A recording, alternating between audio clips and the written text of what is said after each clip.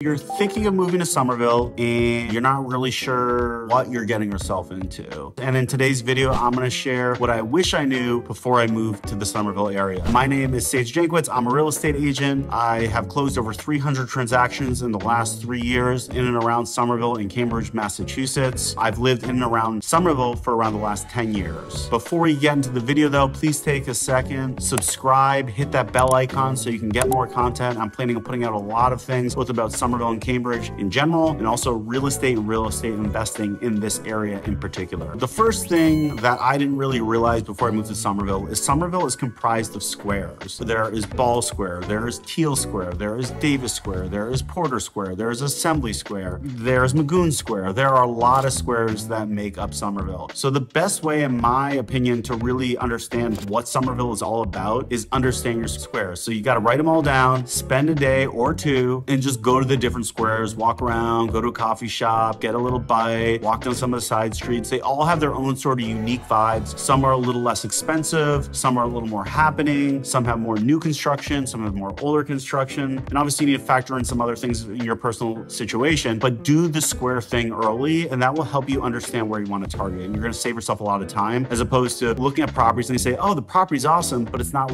really where I want to be. So that's the first thing. Really learn your squares. Write them down, take some time. Take a couple days. That's all it takes. You really don't need that much time. It's a very small area. We're talking 4 miles for all of Somerville. Number 2, parking. This is a real shocker and was definitely a shocker to me when I moved to Somerville, but there's a lot you need to know about the parking situation in Somerville. It is not the same as it would be in a Dallas, Texas, or in a Los Angeles, California, or in a lot of other parts of the country. Parking is very limited. Parking in Somerville is a premium. You are going to pay generally more for an off-street spot and much more for a garage spot. And oftentimes you may find your dream place and it may have no parking. So that's the first thing you need to know about parking. You need to understand that parking tickets, you're very likely to get them. So another piece of advice, understand how parking works in Somerville. And what I mean by that is a few things. There's a permit process. You need to change your insurance. A lot of people say they don't want to change their insurance. You really kind of have to do this if you're planning on parking on street to get the permit. So you need to just kind of suck it up, go through the process. You're going to update your insurance. Your insurance, good chance, is going to go up. It's something that you really have to do. Now, keep in mind, most people in Somerville don't own a car. They walk to work, they take the subway to work, which is also known as the T, or they bike to work. So you might consider doing that too. It will save you a lot of headaches and save you some time and money, and it's also good for the environment. So it's another thing that you might want to seriously consider doing. And then finally, parking tickets, you're probably going to get them. Street sweeping is a big thing here. Not every place in the country has this whole street sweeping thing, but it's a really big thing here. It's for part of the year. If you don't move your cars every other week, you're going to get a ticket or you're going to get towed. It's not a fun experience. A lot of people who move here have no idea what it's about. So learn about it. If you have questions, you can ask me about it, but you really want to educate yourself before you get here so you're actually prepared for what you're getting into. Next one. This is a pretty cool one. Not a secret, but if you didn't know about this, no one's going to tell you about it. So you kind of really need to make sure you know about this, which is the Somerville residential exemption. So for all these people watching who are thinking of maybe buying a condo or a multifamily or a single and living in the property, there is a residential exemption in the city of Somerville. So what does this mean? The city of Somerville wants more owner occupants. They don't want it to only be investors here. That makes sense. The more people who actually live here and own here, they're going to take better care of their units. They're going to invest in the community. It's a good thing. So they're trying to encourage that sort of behavior with this residential exemption. So the way it works is you get a 35% reduction on your assessed value. So what does that mean? The city every so often will assess the value of your property. Let's say you have $1 million property. If you have $1 million property with the residential exemption, in the eyes of Somerville, they'll see it as a $750,000 property. So then they have a tax rate and they'll apply that rate based off of the $750,000 instead of $1 million. Generally speaking, you're usually saving $3 to $4K a year, which is a lot of money. Sometimes there's a bit of a range there, but roughly somewhere in that zone is usually where I see it ending up. But one other key point here, the way the residential exemption works is you have to be living as an owner occupant in the property the previous January 1st. So for example, in 2023, if you wanted to get the residential exemption, you would need to be living as an owner occupant, closed on the property completely, January 1st of 2022. So that's another piece that you need to realize. It's a great benefit, but a lot of people who do understand this don't realize that oftentimes it's going to be a year or two before it starts taking effect. So just be aware of that. There's certain forms you have to fill out. Again, you can ask me. I'm happy to help walk you through it, but